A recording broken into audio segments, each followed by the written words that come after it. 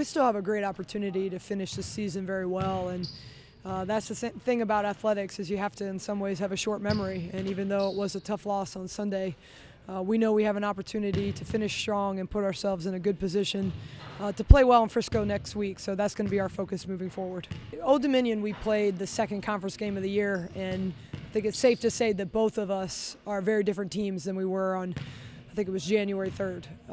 We've evolved and changed and gotten better, and they've evolved and changed and gotten a lot better. And I think both of us are playing the best basketball that we've played this time of year. So with all that being said, it was a close game back in January. We expect the same type of game going into this. Their guard play has been very good. They've got a couple players that can really shoot the three. Their point guard does a great job breaking down defenses and creating, and then they got a big inside that does a really good job getting positioning and scoring.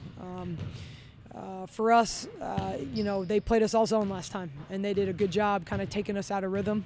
We're a much better team right now in terms of attacking the zone and understanding the shots that we need to find for this group.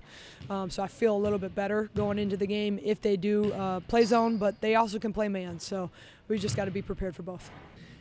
Well, it's hard to say right now. I mean, the number one thing we have to do is take care of Charlotte, meaning playing the best basketball that we can be playing going into conference tournaments. So that's going to be our focus right now, of just getting that team back that played well during that 5-game stretch where we won 5 straight, focusing on the little things that helped us be successful.